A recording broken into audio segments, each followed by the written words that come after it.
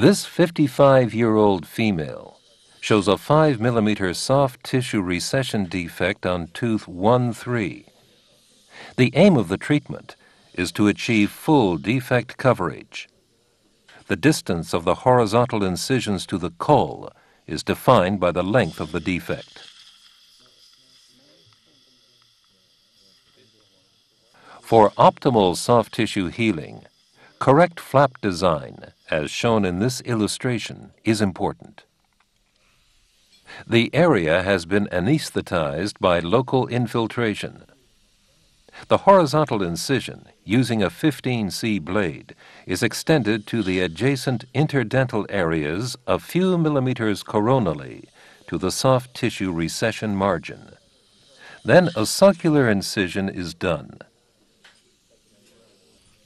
Two vertically divergent releasing incisions are made starting at the lateral endpoints of the horizontal incisions. They run apically across the mucogingival junction.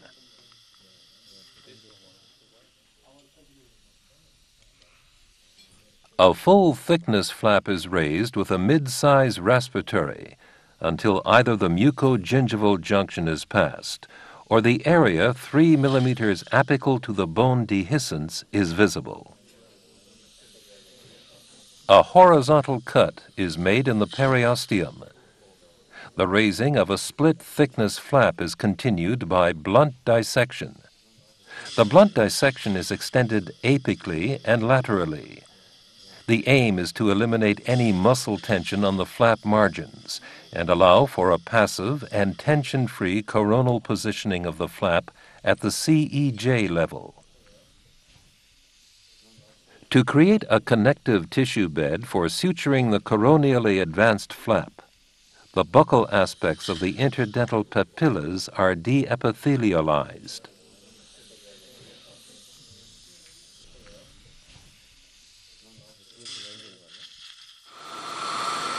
To ensure the removal of any plaque, calculus, or other irregularities, the root surface is cleaned and smoothened with a periodontal mill.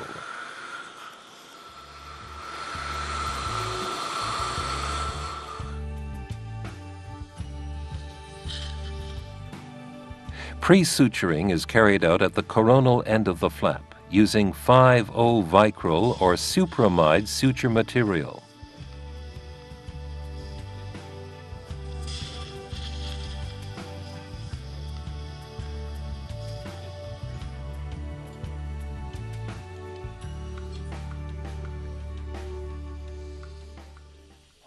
The second pre-suture is adapted to allow a tension-free final flap and wound closure.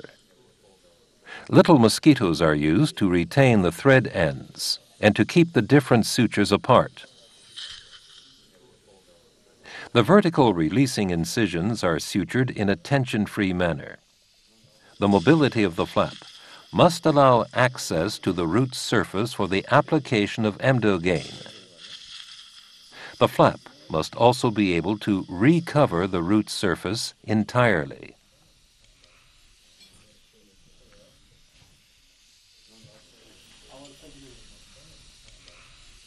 Pref gel is applied now. The needle is inserted directly into the defect, and the exposed root surface is completely coated with Pref gel. The smear layer is removed by conditioning the complete root surface with Pref gel for 2 minutes. After 2 minutes, the site is rinsed again with sterile saline solution. All contact with blood, or especially saliva, on the root surface should be avoided. Emdogain comes as a ready-to-use gel in a syringe and is applied immediately. The needle is inserted directly into the defect, and Emdogain is injected until it fully covers the exposed and conditioned root surface.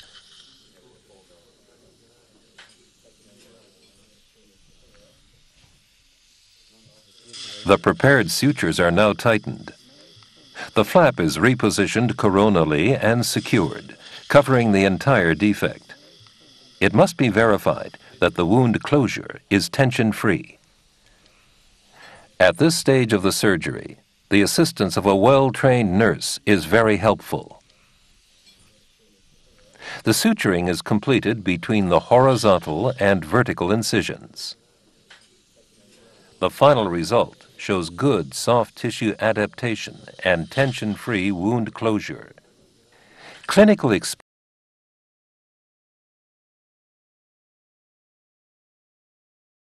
experience shows that the application of the remaining Emdogain to the sutured wound margins can improve wound healing. Another important factor for treatment success is adequate patient instruction. For further information, read the guidelines for use carefully or contact your local Straumann representative.